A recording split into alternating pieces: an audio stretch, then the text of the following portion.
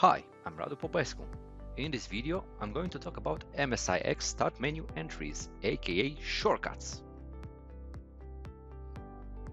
For a better understanding, I have installed VLC Media Player in both formats, MSI and MSIX. Let's take a look at the Start Menu entry.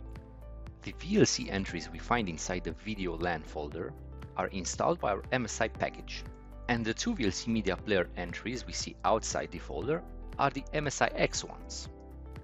Let's pin the main shortcuts so we can compare them side by side. As we right-click the first icon, we get a familiar context menu. Open File Location gets us to the standard shortcut location. By right-clicking Properties, we can navigate to the Shortcut tab, where we see all the shortcut properties.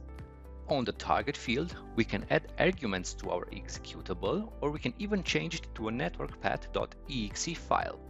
However, be aware that some of these fields are grayed out if your shortcut is advertised. Going back to our MSIX VLC Media Player shortcut, we notice that by right-clicking it, we get a different context. There is no open file location. That's because Microsoft treats this application as a UWP app, adding the modern experience for Windows 10 users. As we click App Settings, we observe things are different compared to the previous MSI shortcut. There are no parameters nor shortcut properties that we can modify.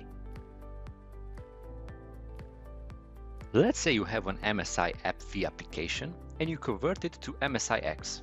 You notice your original MSI shortcut launches an executable with command line argument. As stated before, this is a well-known limitation of the current MSIX format. However, with Advanced Installer, you can overcome this limitation. The solution is to have a stub launcher used as an entry point instead of your main app.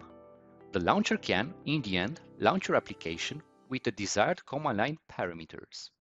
Advanced Installer includes this stub automatically the moment you add a shortcut argument in your package. Now, once you import or edit the MSIX package with Advanced Installer, navigate to Application Definition, Application Details. Under Start Point, set your arguments in the Parameters field. Here's an example of a parameter shortcut. After that, all you have to do is to build your MSIX and you're good to go. Now you know how to approach MSIX Start Menu entries. For more guides and tutorials, check out the Advanced Installer YouTube channel and also the Advanced Installer blog.